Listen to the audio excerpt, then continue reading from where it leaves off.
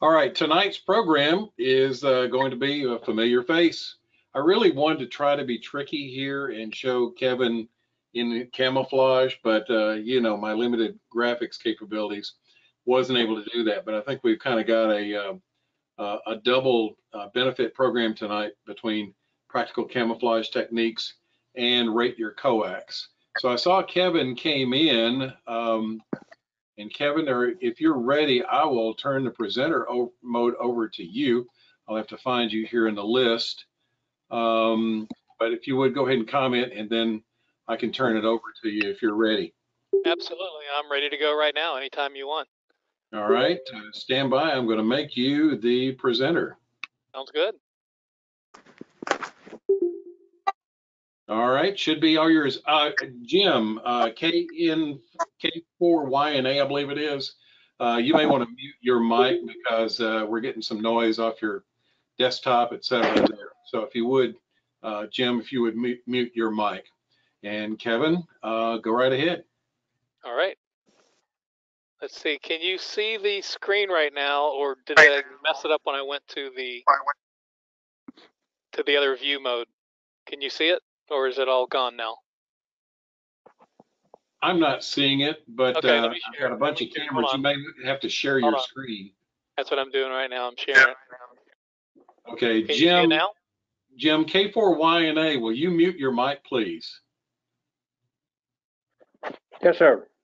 All right, now we've got it, Kevin. You got it? You can see the screen okay? We got it.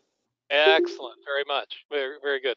Now, if anybody has any questions, what I'm going to do is I'll go through slide by slide, and at the end of each slide, I'll say any questions, and I'll go on from there. And that way, if you have any questions, think of them, and because there's always going to be like a 2-second delay. Otherwise, it'll be kind of strange when we're trying to talk over each other. So I will pause over those particular times. And if that's okay with everybody else, I'm going to go ahead and move on here. So my whole idea is, it's kind of an extension of what I started back, if you remember, in January. No, it's actually in August, I'm sorry, of last year, where I talked about using a drone and the different techniques for putting up antennas and stuff like that. And I had at the very end, I had this one idea that actually had put into practice, but have since gone through a lot of iterations. And for some of you that I've actually talked to direct, this antenna's been pretty good. I've got a VHF UHF antenna about 90 feet up in a tulip poplar tree, and there's been a lot of lessons learned along the way. I've taken pictures and done some other stuff, so I wanted to at least share some of those ideas. I want to spark some interest in each and every one of you.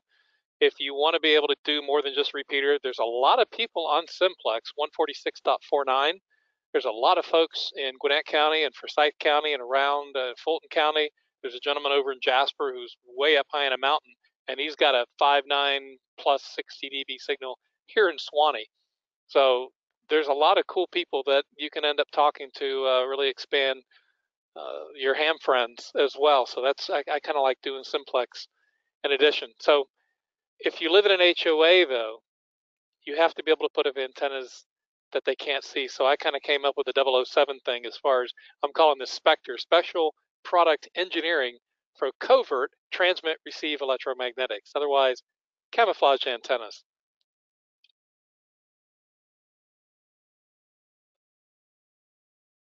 So my goals here are this is for a VHF UHF dual band. This is what, I mean, I've talked before about HF antennas, and I have a few things I'd like to kind of go in that at the very end of the presentation. I haven't had a chance to put that into the slideshow yet, but I do have some pictures. I wanted to kind of show you some stuff there. But my primary focus here is, since we have a repeater, and since some people may have difficulty getting into the repeater if you're on the extremes, or you want to be able to get out of the repeaters, these are some cool things you can end up doing to try to extend your range. If you've got trees in your yard, great. If you don't have trees in your yard, you know, you can still get the antenna up as high as possible, but this is going to be focusing more on getting trees up, making sure they're camouflaged, doing what you can. So key thing here is I've used a Diamond X300 antenna. Let me shut this off so I can hear. wonderful people and their phone calls. So I've got a VHF UHF dual band antenna, Diamond X300, and it's got roughly 6.5 dB gain on 2 meters and close to 9 dB gain on UHF. My primary focus currently has been on VHF, mainly because I need to replace some of the coax. When I first set this up, I had 2 runs of cable, which gets me into my second part later on where I'll go over the coaxial cable, getting really to know your coax cable.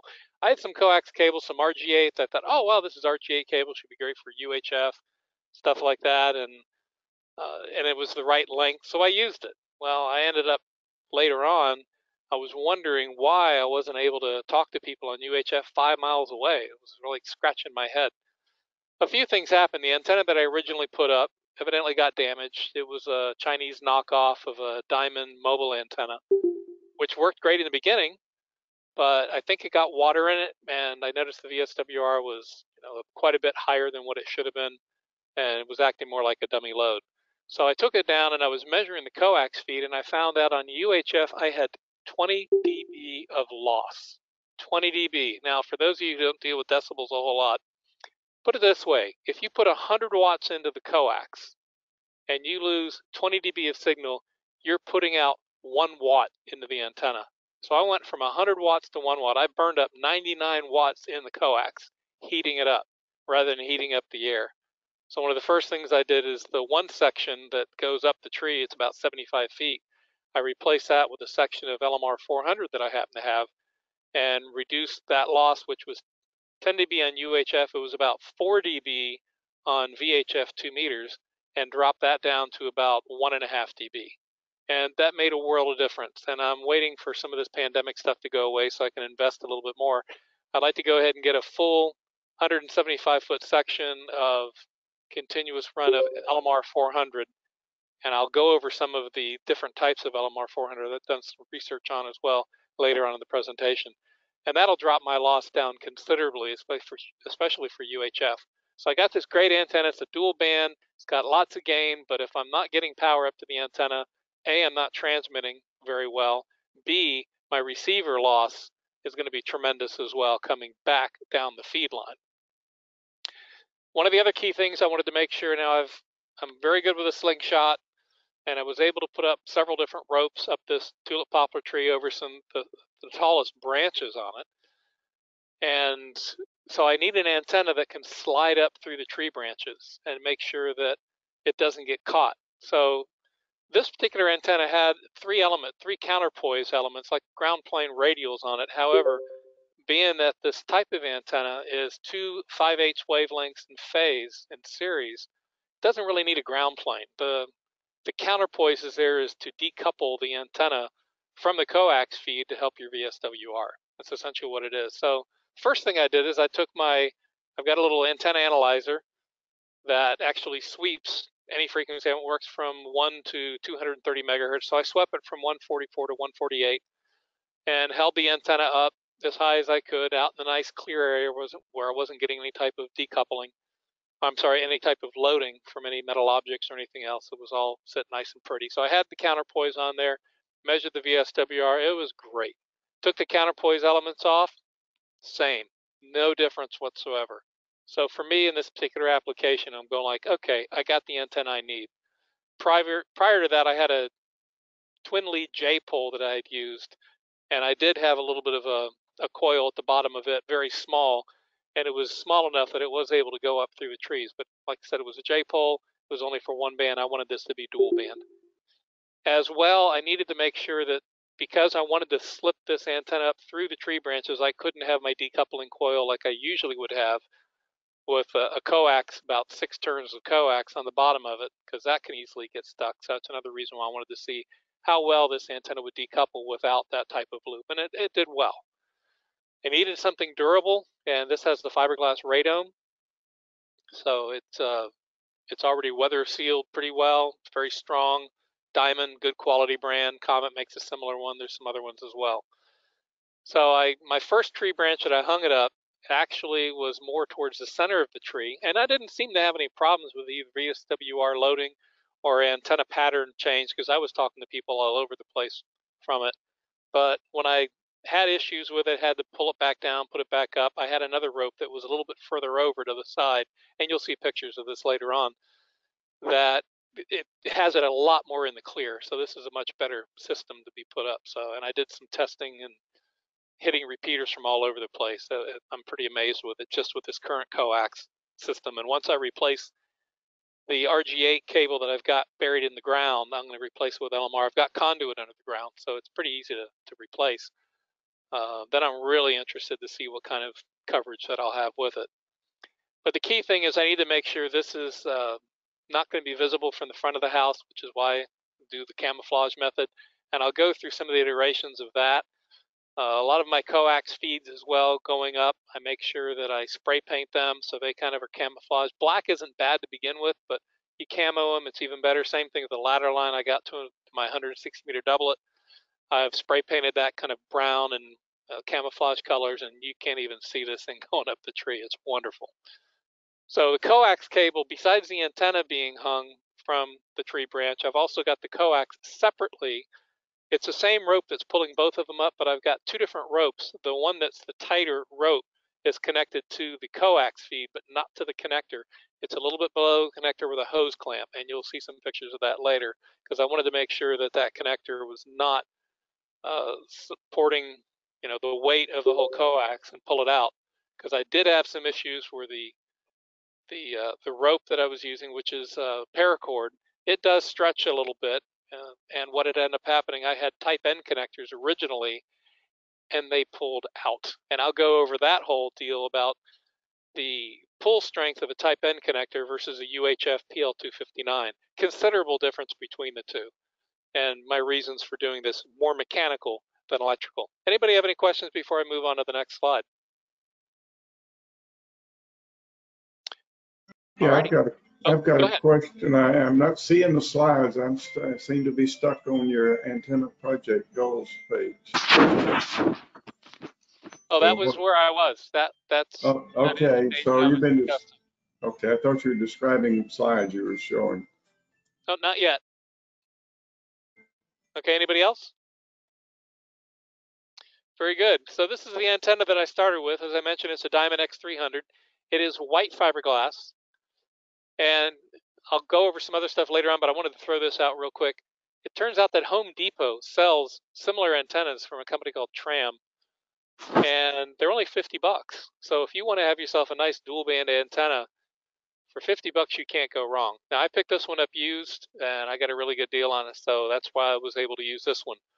But I found this to be a nice radiating antenna. It works really well for me. But it is white, so that's where, I had it up on the tree, and I'll show you some pictures of what it looked like with the white antenna up there. And it's not bad, but without any leaves on the trees, it's quite a bit more visible, so you'll be able to see. Anything before our next slide? All right, moving on. So here's the tree that I'm talking about. I don't know, can you see my mouse as it's moving across? You probably can't. Yes, we can see it. Oh, you can see it. Excellent. Good deal. All right, so this is the tree. So it's a 120-foot tall tulip poplar tree. And I have got a rope that goes way up here. You can kind of see my 106. Actually, that's the rope for another antenna that I've got. But I've got a 160 meter doublet that goes way up here and crosses over. In fact, the ladder line, and I can kind of see a little bit of it there. But this is originally where I had the antenna, and then later on I moved it over to here. So you can see here's the white antenna. This is how it looks there. It was very, as you can see, it's right next to the center trunk of the tree. You got the coax down here. I've got some close-up shots so you can see it definitely, it stands out. It's not bad, but it does stand out. All right, next picture.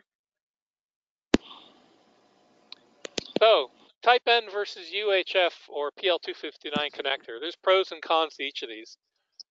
A type N, definitely for VHF and especially for UHF. I mean, type N connectors are made to go up. Some of them are 11 gigahertz. Some of them are more, the fine tolerance ones are 18 gigahertz designs.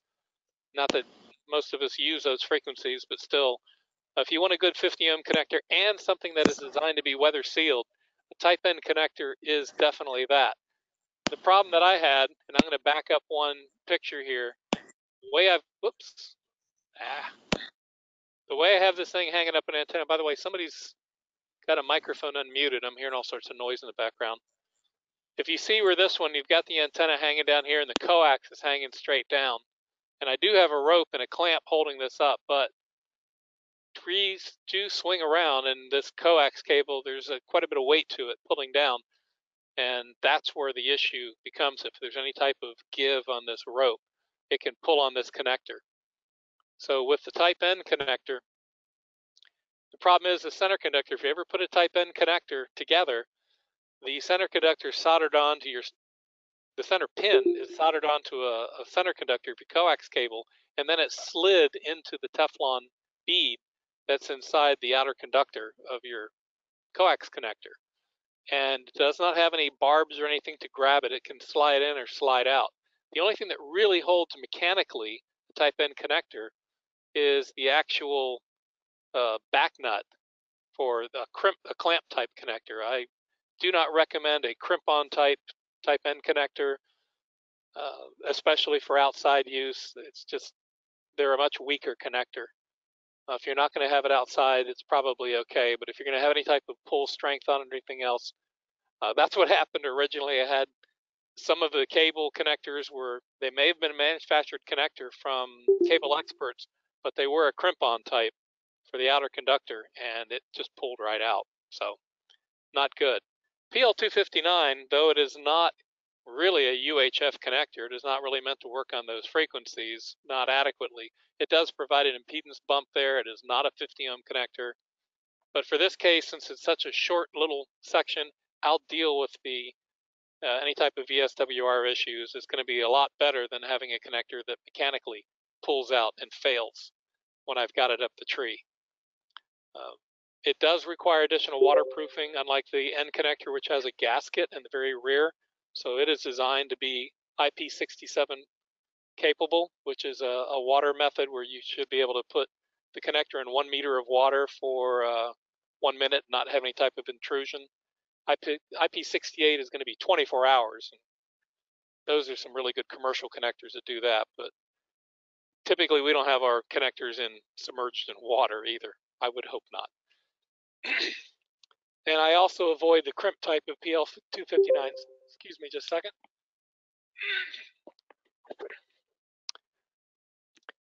So the PL259 mechanically is a pretty solid connector, and I'll show you the reasons why here. This is what happened with one of my LMR 400s.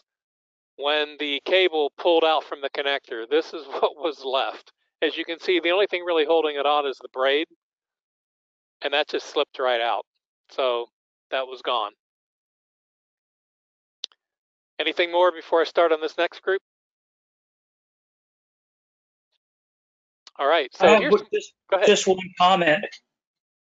I was 20 years in the Air Force in communications, and Yes, for VHF and UHF, they use the N connectors exclusively.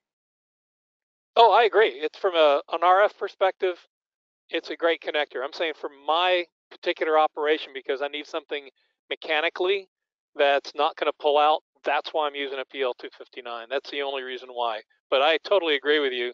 For any type of commercial applications, any rugged applications where you're not pulling down on the cable, the type N connector is definitely the way to go. Totally agree. This here is a specific application. Any other questions before I move on? All right, so here's a cross section of a male and female type N connector. You can see there's the center conductor, and right here, the center conductor, this is the piece that's soldered onto your center conductor of your coax cable, represented by this section. And right here, this is the Teflon bead, the main Teflon bead, and there's another little Teflon bead here. Oh, don't do that. There's another Teflon bead here that's got a little bit of a dimple, and not all of the type N connectors actually look like this. There's a lot of them from Amphenol and some other companies that are just plain smooth inner conductors that just slide right through. Nothing is holding them on. It's only the outer conductor that holds them on. So For a PL259, however, if you notice there's some barbs here on either side, right here, here, and if anything, it keeps this center conductor from pulling backwards toward the back of the connector. So once you solder this inner conductor in here, this is not pulling out, and it's not going to pull out in the back way either. When what I'm trying to do, I'm going to have strength pulling back. Whoops, I keep clicking that. Sorry, guys. It's going to be pulling back in this direction down toward the back end of the connector. So you can see here this bead is encapsulated by the connector walls, and this center conductor here is encapsulated. This isn't going anywhere. As well, if you take a look at the inside of the back end of a PL259 connector, you've got these threads, and they thread right into the outer jacket. Now, if you've removed the outer jacket, well, you're going to lose some of your waterproofing, and you're also going to lose a lot of mechanical strength. So you need to keep the jacket up to this particular point, and that's typically, if you look at any of the connector instruction videos and just instructions in general on how to put a PL259 onto an LMR 400 cable or an RG8 cable, this is what you end up doing to make sure that you've got a good grip here. So for my particular application, what I'm trying to do is have the connector hold the cable vertically and not pull out. Very specific application here. Any other questions?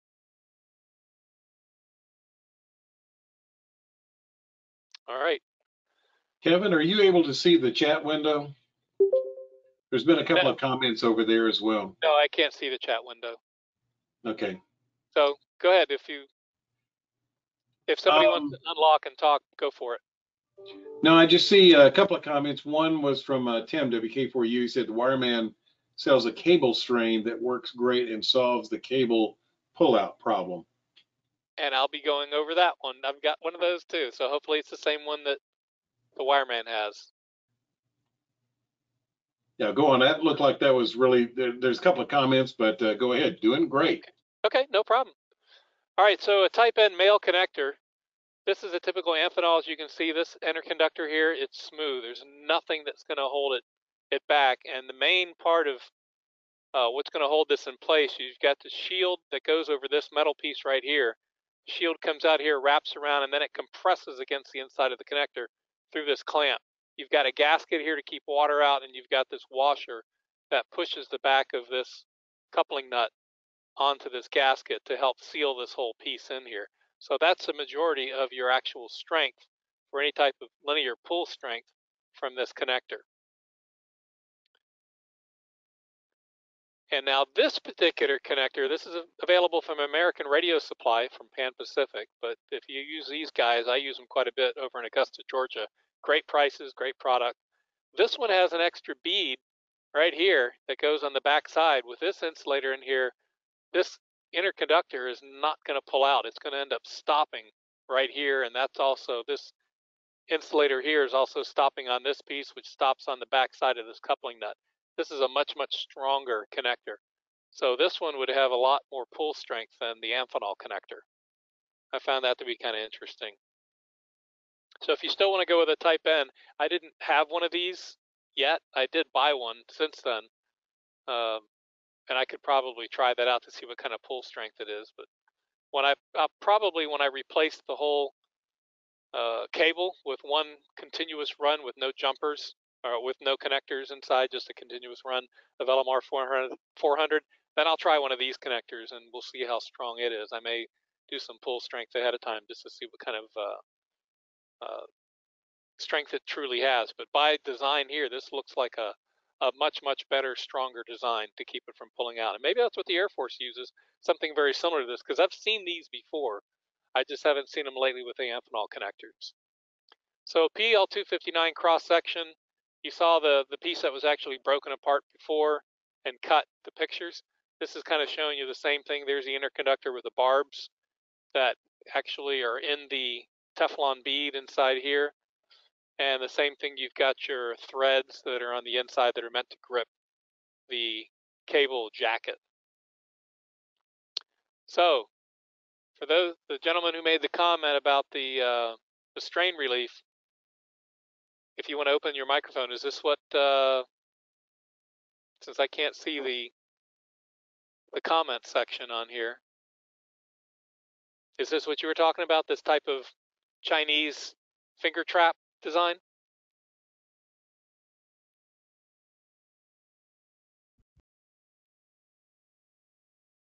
I'm not seeing a response, Kevin, but that's what I've seen from the wireman as well. Okay. Yeah, this is something I saw later on after I've got just a regular hose clamp. I don't really like it because it digs into the jacket. This is temporary until I get my new cable. Then I'm going to get one of these and put that on there, and this will take and reduce the strain from one particular point. Also keeps you from cutting the rope because that stainless steel clamp, I think over time is going to end up damaging this paracord, cutting into it because it's a sharp corner. So I think that's going to be a fault condition later on. So eventually I'm going to replace all that. This is what I'm going to end up using as well. What I've done with this particular situation, I've got one paracord that goes up and down the tree, and at this particular point I've tied a bowline in this particular spot and then continued with the rope the rest of the way down to the antenna. And then this section is another rope that ties on from the top of the antenna to this piece here. So currently it looks like it's taut, but it really, the way I've got it set up right now, it isn't. I hadn't tied it yet to the bottom here. This is actually the one that's more tight than the top section because I want to make sure this rope that's at the top here is holding the bottom, it's holding the coax and not the antenna, because otherwise the antenna, if you use the antenna to hold everything up, it can damage the antenna and pull it apart. So I don't want to do that. So yeah, this is the clamp that I plan on using. And if somebody's got even better clamps or anything else like that, by all means, speak up now. Any comments?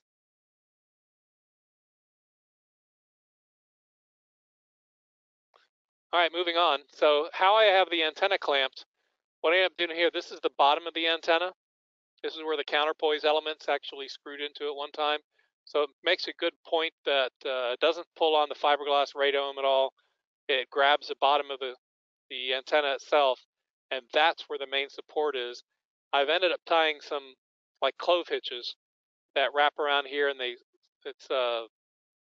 helps to keep the antenna vertically positioned. If I was just holding it from the bottom as I'm sliding it up the tree, it can fall all over the place. But what I end up doing, I wrap it as I go up the antenna until the very top, and then I just use some electrical tape at the top here. So that way when I'm pulling the rope up, it's keeping this right to the center of the rope and not catching. Otherwise, if this rope was dangling down below, this would have a tendency to split and then get caught on some limb or something like that, and then you couldn't pull it up anymore. So I just do that so it keeps it all streamlined. Any questions? All right, camouflage paints. Now, Rust-Oleum and Krylon, and there's some other ones that are out there, but these are readily available at Home Depot, Walmart, Lowe's. And I found that they really didn't cover the type that I was really needing, not completely, because they don't really, this is more for camouflaging a boat or something else, or guns or some Jeep or something. But when you're trying to blend in and match the color of your trees in your yard, you need some different colors as well. And I found that not only did I use some of these flat colors, and by the way, they need to be ultra flat, so you don't want anything glossy or even matte finish as well, but you want something that's flat. And it turns out, although this one did say matte, it still works out pretty well. But this particular color, this brown, provides a nice offset, and you'll see that when I show you some pictures later on, where the gray was just a little bit too light, and the browns are just a little bit too dark, and the greens just didn't really quite cut it. The blending these different colors with this brown really made a difference and shows the two-tone nature of the actual bark of the tulip poplar tree. So there's all sorts of different colors that you can end up using, and it's going to be depending on what type of trees you have in your yard. Pine trees are going to be very much different. So every one of them's you got to blend in. So what I did here is I had Any a, metallic problem with the paint itself causing any kind of problems? I can barely hear you. Can you start over again, please? Is there a problem that the paint may have some metallic substance in it that will affect your antenna? Well, these particular paints, I haven't found that to be true, but yes, there are some paints. That's why I don't mess with metallic paints. Guaranteed they have metal flakes in them. If you look on the ingredients, you can see whether the pigments themselves will have, metal in them at all.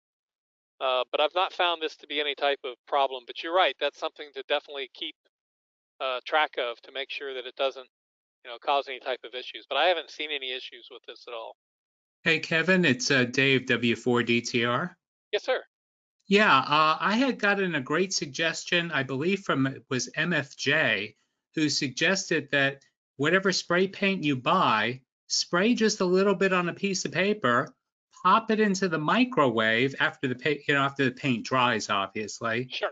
and give it, give it a few seconds in the microwave. If there's any metallic, bits in the paint, you'll It'll get find hot. out immediately.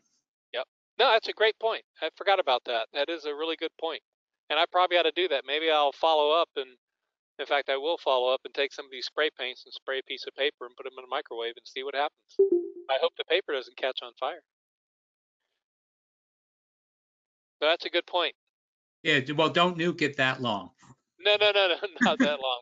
I know I usually do that with PVC pipe, and there's certain PVC pipes that you don't want to use. Anything with dark pigment, stuff like that, the electrical pipe, you don't want to use that. You want to use a very thin white pipe for a radome, and even then that will still detune a Slim Jim antenna, because I've had experience with that where I had one and it dropped it by about 3 megahertz where I'd originally tuned it and put it in the thin wall PVC pipe, 3/4 inch, and it detuned at 3 megahertz. So that can be a problem. But I did check the VSWR afterwards, so that would be a good indicator as well, before and after painting it. I didn't see any difference in the VSWR. It didn't shift it. It didn't really do anything. So I think I'm probably okay on this. That's another indicator. But yeah, I'll take some of this and put it into a microwave and see what I get. Good point. Anybody else? All right, Dave, your audio is awesome, by the way. I wanted to let you know. Thank you. Yeah, I have a USB microphone I got from Amazon for $20-something, and I've had good reports with it. No, it's very good, very clear. Clear Thank audio. you. All right, so let the painting begin. What I did is I have a dog run cable that goes out in my backyard for my dog. So I just hung the antenna from that horizontally. You can do whatever you want.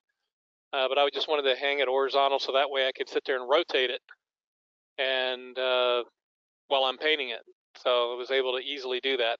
And also it kept it off from discoloring my grass. I had it high enough where it wasn't sitting on the grass, so I didn't spray paint my grass. But at the same time, since this is a 9-foot long antenna, if you had it sitting vertical, then you're gonna have a harder time trying to get to the top and bottom of it. This just made it a whole lot easier. So after that, I got the first application, then I rotated it, and you can see how now the paint is now on the bottom, and now it's time to paint some more. Anything else so far? All right.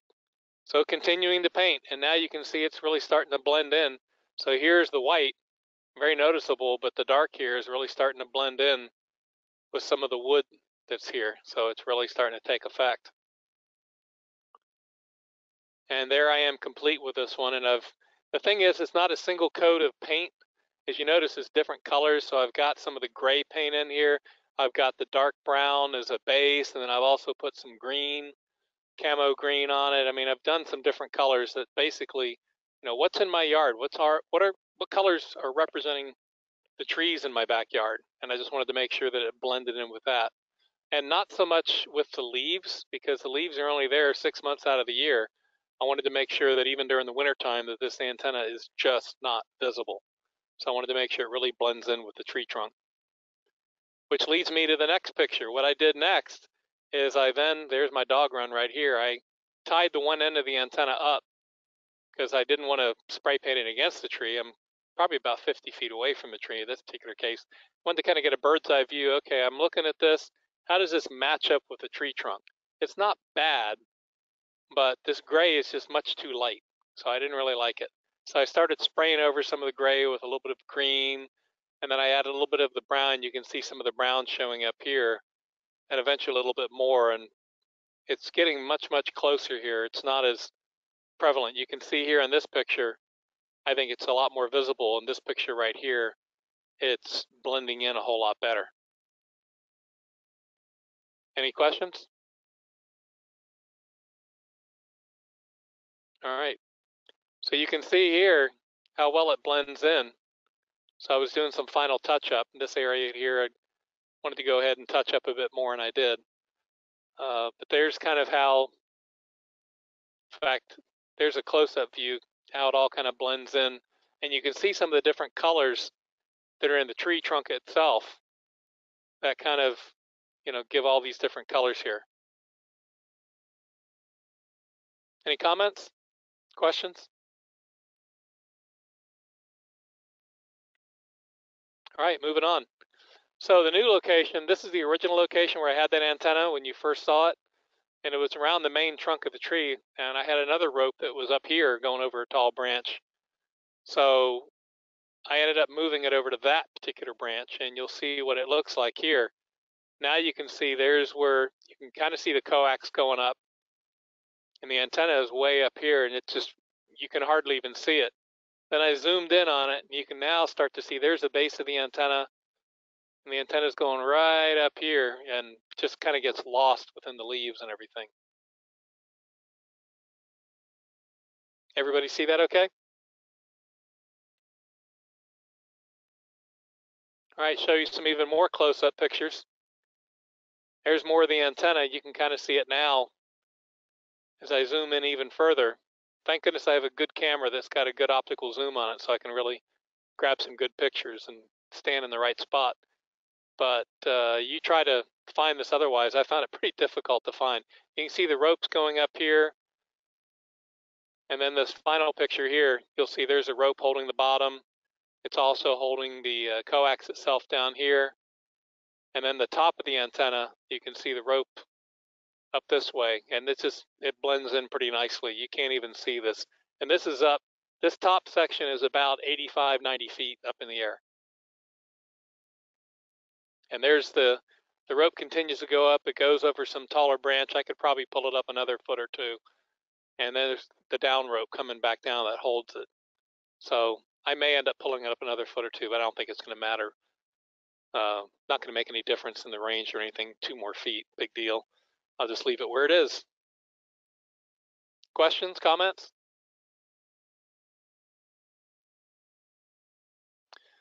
All right, so here's the antenna. This one right here, this is the Home Depot antenna you can get for about 50 bucks. It's a Tram model 1480. And this is the original antenna that I tried previously, and I had actually, this is a Diamond 7900A. Runs about $90, maybe a little bit more at HRO.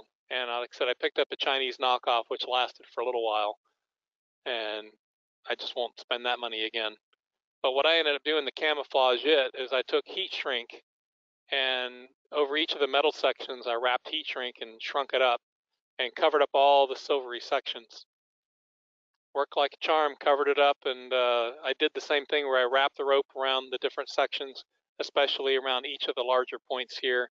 So wrapped the rope in a clove hitch pattern so it held the antenna up nicely and took the strain off. The beauty about this particular antenna, it's got a UHF connector at the base. It already mates with an SO238 or a double barrel female if you want to go ahead and have a UHF female coupler into the base of it that you can end up hooking a PL259 right up to the bottom of it.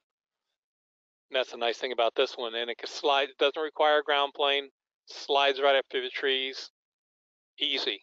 This antenna right here from Tram, I have a feeling that you probably can remove the the counterpoise radials, and I'll bet you it's still going to work. This is most likely 2 5/8 waves in series. Comments, questions? All right. That's it for that part. Now I'm going to go on to the know your coax, because some of the things that I learned, lessons and everything along the way with this one, is I just assumed my coax was, just because it was RG8, it was going to be great for UHF. Not. It really stunk. So there's different types of coax vendors, and even though it may be an RG8 type, I'm sure you remember the old Radio Shack days when avoid the Radio Shack cable. Probably great for CB, lousy for UHF. And if you take a look at it, you'll see a lot of the reasons why. It depends on the dielectric that's being used. Your best is going to be an air dielectric, lot more expensive cable, although the 9913 is probably the closest thing you'll find to somewhat of an air dielectric cable without going to the corrugated or the rigid cables. Teflon is very common, very good, low loss dielectric. Foam is another one that you'll find in a lot of good products, such as the Andrew and CommScope cables that are used commercially. You'll find that as well. Polyethylene, you'll find the, I'm trying to think, the LMR 400, that's also polyethylene. There's some poly, and I wouldn't say styrene.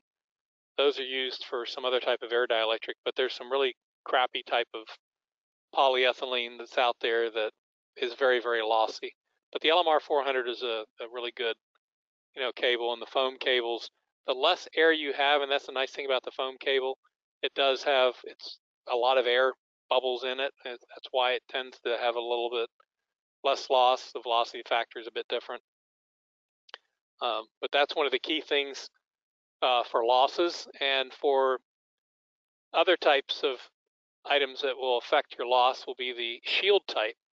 Your 100% shield types, LMR 400 being that it's got a foil shield, followed by I also counted it goes there the morning. At equestrian 3-day events, the first day K4GTR, please mute. Second for endurance riding, and third for stadium show this. Doug, can you go ahead and mute, please? Personalized 400. Doug, KB6RRX, mute, please. Pretty quickly. And what's metabolism? Good. 25 for a run is one of these simple machines. You are right. All right, Kevin, let me see if I can mute It you. also, Sure. To show you what these three gentlemen learned earlier. And now they get to deal with Final Jeopardy. Subject? Hey! And the question is, what type of shields are effective at reducing your cable loss? So LMR 400's got 100% shield versus some of the other ones like the old Radio Shack cables. I really question whether they had, hold on a second, let me shut this off. All right, for the LMR 400 being that it's got 100% shield because it's got a foil shield and it also has a tinned copper braid. And it's real important for those of you who've had any type of aluminum and copper interactions outside, you want to make sure that copper and aluminum don't touch each other when there's water and moisture around. So, but tin and aluminum get along fairly well together. So that's why anytime you have aluminum and copper touching each other, you tin the copper and then they can touch each other. So you'll find that LMR 400's got tinned copper wire as a braid, and that's what allows you to be able to solder that to your connector, because you can't solder to aluminum. So the aluminum foil is what provides your 100% shield. The tin soaked braid is what allows you to be able to solder to whatever connector you're going to end up applying to your LMR 400. Some of the other really junky coaxes out there have anywhere from 60% to maybe 80% braided shield. Your better ones have 95%. Belden's got really good coverage, and that's what's really going to help you quite a bit with your loss. Believe it or not, single conductor versus multi-stranded center conductor I found during my LMR 400 analysis, which you'll see later on. There's definitely a difference between the two, and it makes sense because if you take a look at how impedances are calculated, and I'll have a diagram of that, it's your inner conductor diameter and versus your outer conductor inside diameter. That is a mathematical constant that forms your impedance. If you change any of those parameters, you're going to change your impedance.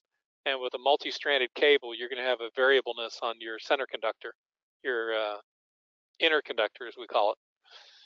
and that will end up changing your impedance ever so slightly, which will affect your losses.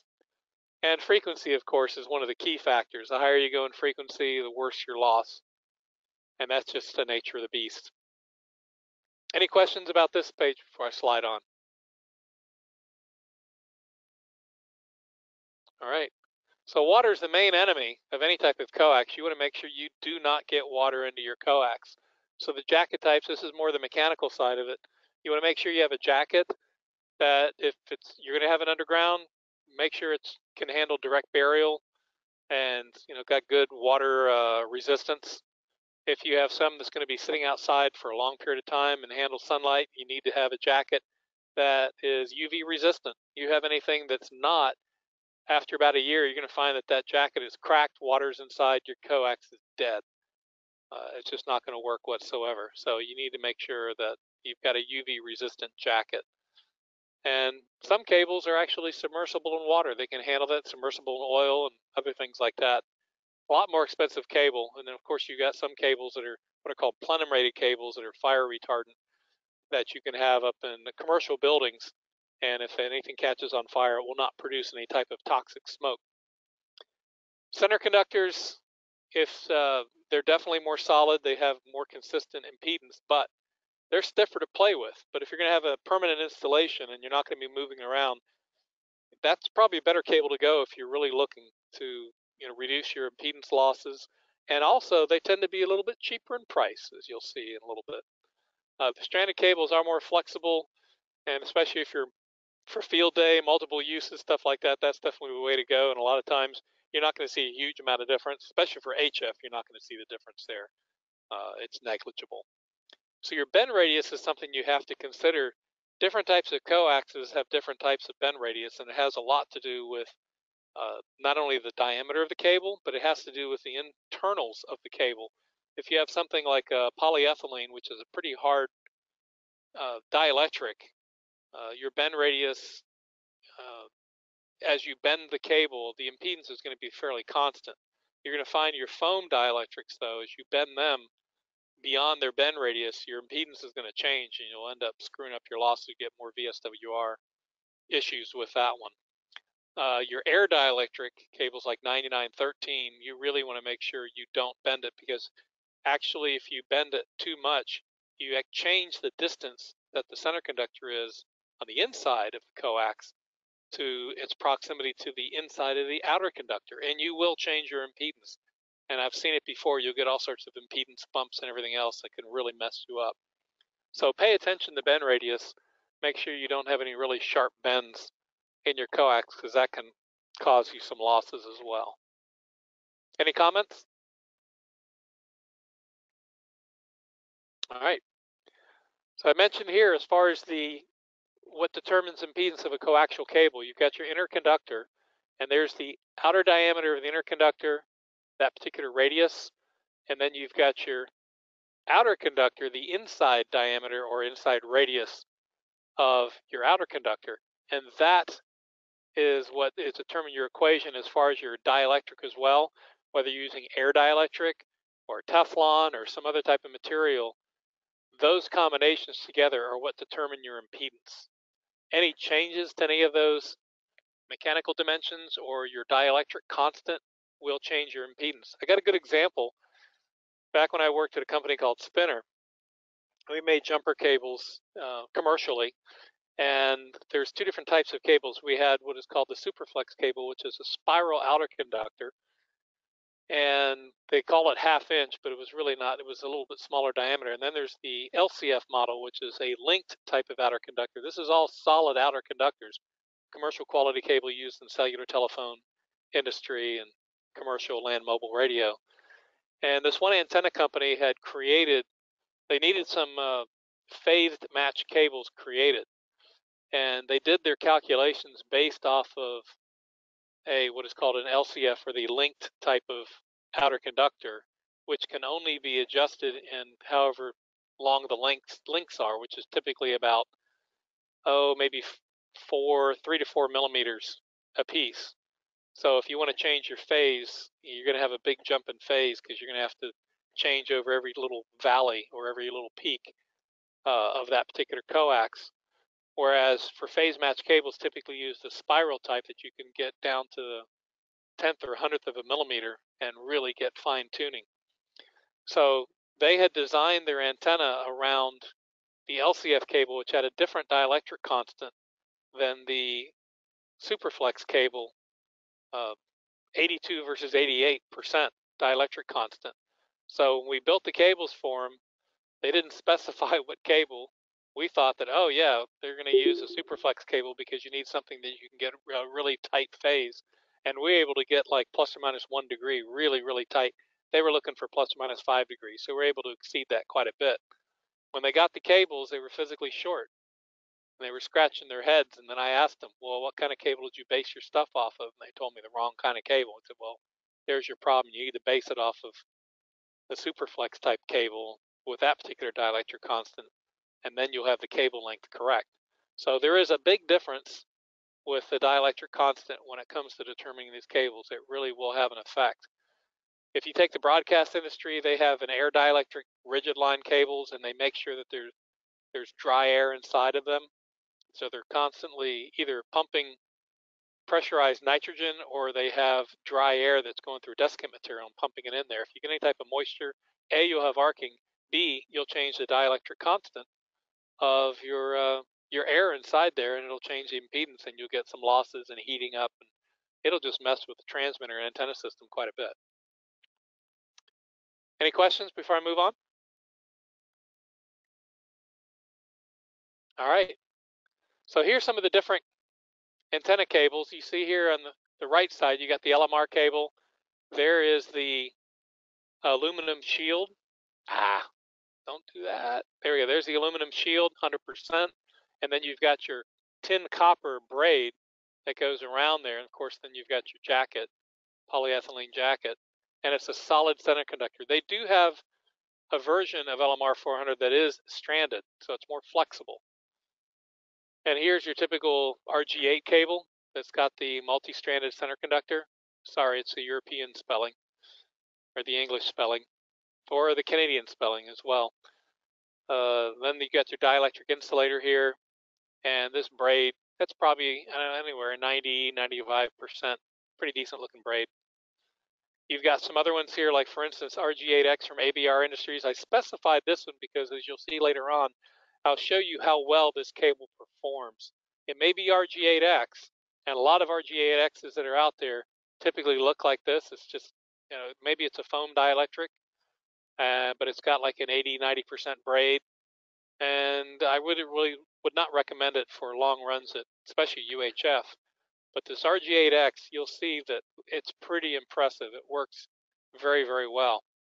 9913, now this is not 9913 here. This is another type of plenum cable. You see there's a white jacket here. This is a corrugated cable used in the commercial industry. But the 9913 cable, and I couldn't find a cross-reference of it, but it's very similar to this. It's got mostly air, and it's got a little bit of this ribbing of the polyethylene, or sometimes Teflon, that keeps the center conductor right in the middle of the outer conductor, so to maintain its constant impedance even when bending to a certain point. So that's why it's got some really low loss. Any questions? All right, moving on. So S parameters. For those of you who have heard about them, I know there's a lot of you guys out there that work with them, but for some people who like S parameters, what are you talking about? Or you'll see something that'll refer to VSWR and they'll say S11, or especially they've got those little nano VNAs that are out there. You can pick one up for like 90 bucks, 80 bucks, 70 bucks from Amazon, eBay, or whatever. A lot of people are using them now. My boss has one of them. He kind of plays around with. They're great little devices, and they'll work to a pretty high frequency, but allow you to do some really good antenna analysis, transmission line analysis, and stuff like that, and be able to hook it up to your computer through a USB port and do essentially the same thing as one of these expensive ones do, but for amateur applications. And they usually come with a little bit of a calibration kit that comes with a short load and an open, that you can calibrate these different ports, which you have to do to whenever you set up a VNA. So a vector network analyzer allows you to be able to send a signal from one port to another port, and or sometimes just send a signal out here and also receive on the same port, or vice versa, depending on how it works. You've got 2 ports here, and that's what the S parameters refer to. There's an S. In fact, you can't really see it right here, but it kind of does show you in this diagram. But port 1 and port 2 are what you see here. And when you refer to the S parameters, S11 refers to I'm connecting and for my transmit and also looking at my receive right on the same port. But if I'm going looking from path loss from port 1 to port 2, that would be considered S12. So if you're going to look at VSWR, sometimes it's called return loss from some folks. That's just strictly looking at either S11 or S22. Same thing, you're actually spitting out a signal and looking back and seeing what your reflected versus forward power is on a vector network analyzer. It works a little differently when you have a VSWR meter. You're actually looking at both the transmit and receive path at the same time. Same concept, but you're using your transmitter. In this particular case, the transmitter is built into this device as well as a receiver, and it's syncing both of them up and looking at those signals. What we're going to do here as far as judging your jumper cables to see how good or how bad they are is I'm going to be doing a path loss measurement and using a VSWR meter instead of a VNA, which I've got one of these at work, but I don't have one of them at home. And a lot of people don't have them, so I'll show you a much simpler method. Any questions before I leave S parameters? All right. So as far as the different cataloging, I wanted to really find out where my cables, what kind of condition they were. I really needed to understand because, like I said, this one cable, when I had the antenna up so high in the tree and it was working fine, that all of a sudden later on it just wasn't working well at all. Not only the antenna go bad, but the coax itself was crap. And I just started piecing this one part at a time, just took a look at the coax cables and measured the losses. When I found that I had 20 dB of loss through the 175 feet of cable, I knew I'd found my problem. So I wanted to replace the bad cable. So I wanted to go through and find out, okay, what are my different cables? Which ones are good ones? Which ones are bad? Which ones can be used for HF and some other ones as well. So some typical things whenever you end up making a jumper cable, or if you happen to have one that you've bought and you want to go verify, or one that's just sitting on the shelf for a long time, you want to see the condition, there's several different things you want to look at. First is the continuity from center conductor to center conductor. Make sure that it's not open, because that'll hurt you. If you have a poor connection, something's broken in the meantime, and maybe there's some stress on that cable, and now that center conductor pulled out from your connector doesn't work anymore, that'll definitely cause some problems. So measure your continuity. Also look at make sure there's no short circuiting from the center conductor to the ground, either, because when I soldered the connector, there was a little whisker of a wire from the braid that happens to short out to the center conductor, and it's happened. I had to cut the connector apart, or cut the connector off and put a new one on because I didn't do my job initially. Those are some things to look at, making sure that you don't have any short. And I mentioned here static versus dynamic. Most people check out just static, it's just sitting there and measuring the continuity. But I found that if you end up hooking the cable up to some analyzer, whether it's your rig or something else, and then rotating the cable right behind the connector, if it turns out you have a poor connection, the shield is not connecting properly, you're going to see your VSWR in this particular case, or your resistance, you'll see it intermittently changing around.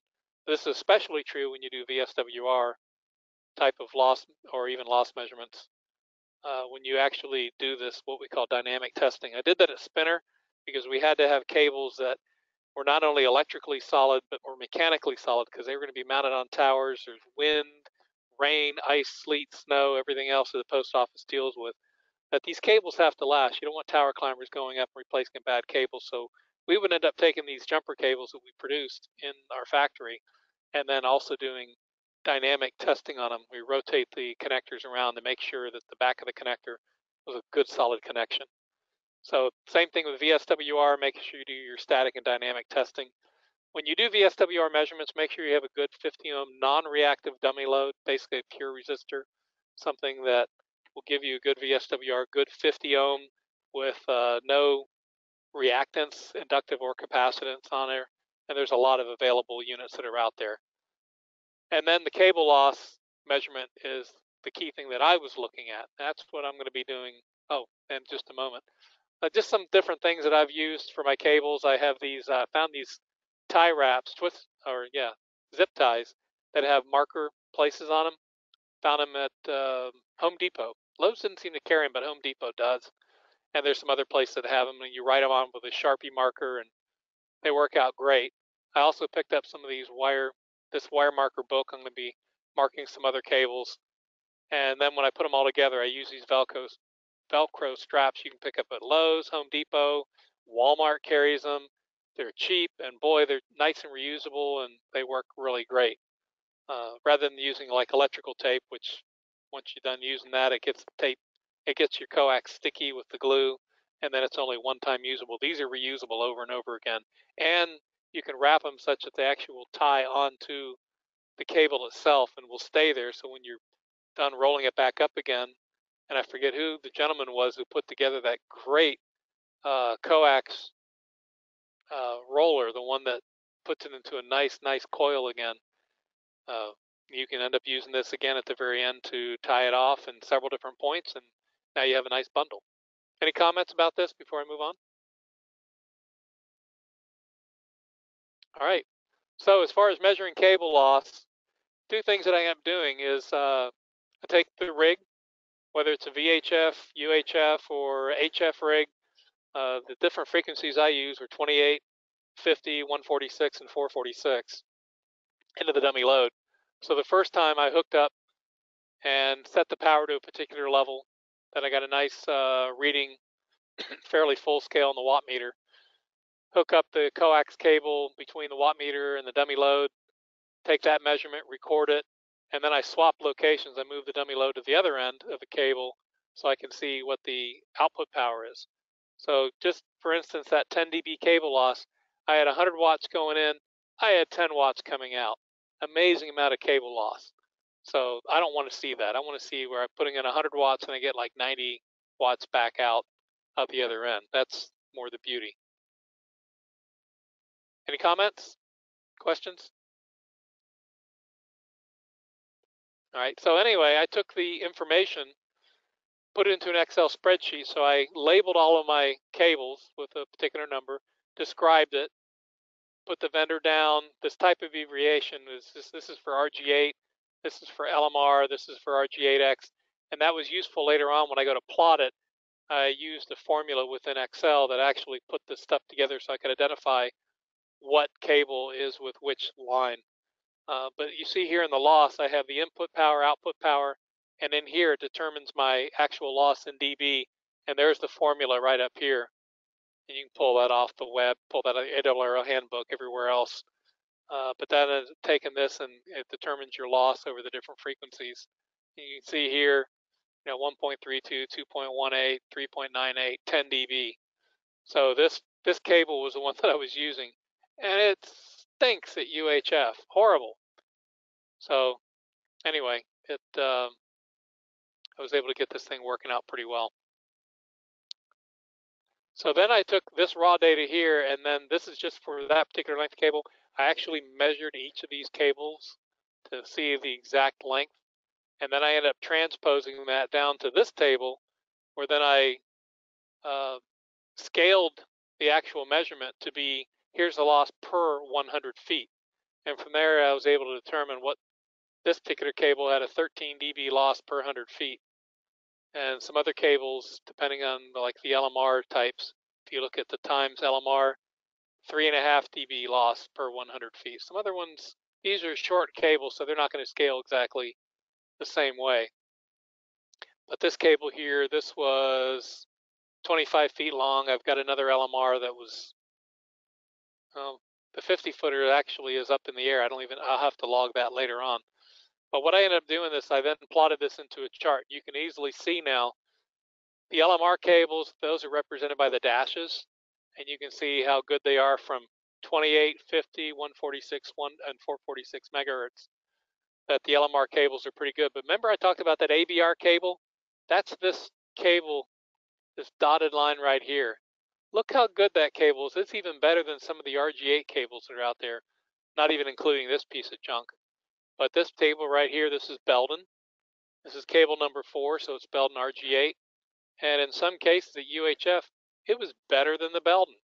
Now at the lower frequencies, it was pretty comparable. In fact, at HF, this is even, whoops, back up. At HF, the RG8 was better. Strange how that happens, but it just does. But I was really impressed with this ABR cable that you can get from HRO. And this particular one, I believe this is 100 foot. So that's cable number 11. Cable number of, yeah, that's a 100-foot cable. So that's true 100-foot loss. It's not scaled or anything else. I'm really impressed with that cable. So the LMRs are all up here with these dashed lines, and this dotted line here is RG8X. This is typically what I expect to see for RG8X at the higher frequencies. Down in the lower frequencies, not a huge amount of difference between RG8 and RG8X. They kind of waffle around depending on the manufacturer. Any questions on this page?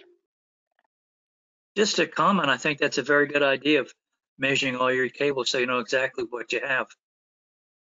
Thank you. That way I need to have something, I'll grab it. I'll grab this particular cable for a certain, when I'm trying to use it for VHF, whatever else, or some other cables. I may say, you know what, it's time to throw this in the recycling bin.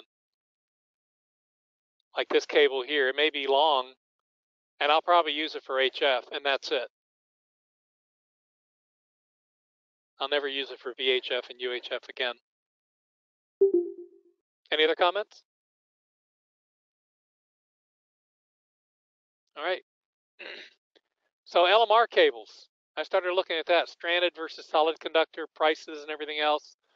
One thing I wanted to bring up here, there's this company called, Antenna, I think it's Antenna Farm.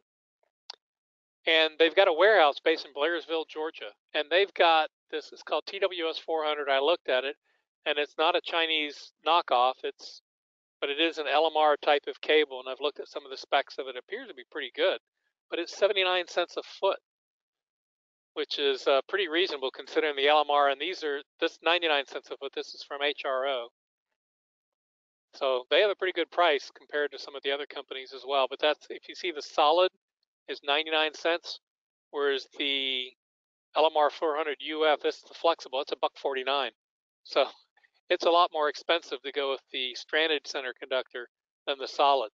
And for what I'm trying to do, I'm going to run it through a 90-degree bend, an electrical bend, PVC 1.5-inch conduit.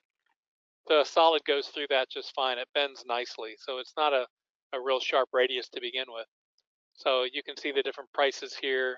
This is CommScope, CNT. There's just all sorts of 9913. I looked at it. It's comparable to LMR as far as the price. And there's the flexible 9913. You'll see it's 10 cents more a foot. So I took this and I measured. They did a scatter plot where some of them use some frequency ranges, other ones use other frequencies like ham frequencies. Some of them do 50, 100, 400. Some of them use the actual ham frequency. So I used a scatter plot to plot these. And this is what you end up getting side by side. You see the stranded, as you go up in frequency, of course, it's going to get up. These are the same scale. But the solid conductors, you can see, they have slightly less loss than the stranded. And they have a lower cost as well. So for me, when I go to get my long run of LMR, I'm going to get the solid center conductor. It's cheaper and it's got less loss. So for 100 feet at 400 megahertz, we're talking less than 3 dB, about 2.5 dB of loss. And so you're talking about not even 5 dB of loss for 200 feet. So I'm happy with that. That would be a heck of a lot better than what I was getting earlier. So these are some cool websites that I'll provide this information to you, Randy. So I'll shrink this down into a PDF so that way we'll be able to email it. And there's a cable spec list that I've got as well that shows all the different attenuation charts and everything else. And there's a bunch of them on the web. But this kind of has a whole group of them that they pulled together. And then just for fun, if you want to see a monster antenna farm, there's a gentleman who moved from Hawaii to just north of Pensacola, Florida, Molino, Florida. He's got this monster antenna farm. That's the view from Google Earth. Now it's the airplane, but he's put, this is a 4-square, 160 meter antenna system, steerable array. They're all 140 foot tall, around 25 towers. He's got some monster stacked 3-element beams, or 6 of them stacked on this one right here. You can kind of see the stack is going up. Take a look at this guy, his website that's on QRZ if you've not heard of him. That's an impressive antenna farm, just really impressive. So for me, I am done. Any other questions anybody has?